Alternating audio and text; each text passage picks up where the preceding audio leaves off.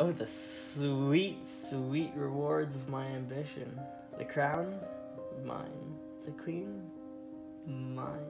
So many months planning to make for the perfectly discreet succession to a new king. Me. Was it henbane to the ear? Or was it such an unfortunate bite of a snake? Who's to say?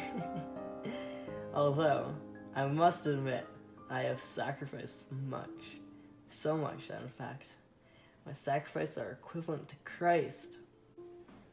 Except mine are treacherous.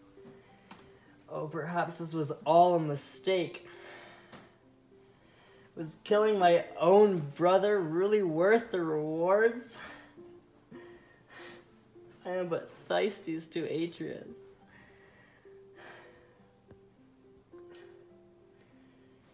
Hamlet. Oh, Hamlet was such a fair king. Did he really deserve to die?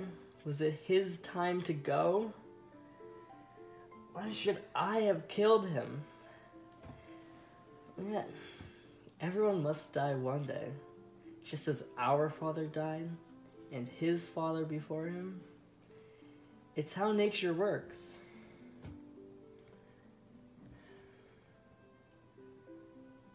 But it wasn't his time, was it? Perhaps if I'd waited longer, would the timing have been better? And now I have to deal with the threat of Fortinbras's rage. Now I must solve this problem of Hamlet's own making. I fear he will attack a refusal to relinquish his lands that are rightfully ours. And if I can't prevent an attack, will Denmark be able to defend itself? Or will it fall like Troy? I will appeal to old Fortinbras. Perhaps I will solve my problem and gain the trust of my kingdom. The kingdom that certainly favors young Hamlet over myself.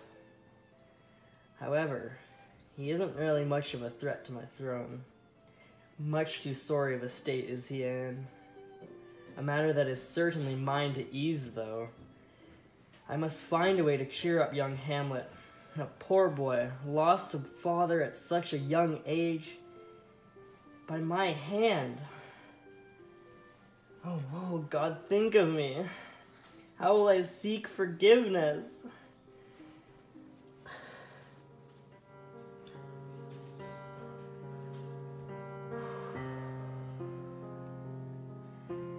Now is not the time for action. There will be time for forgiveness later.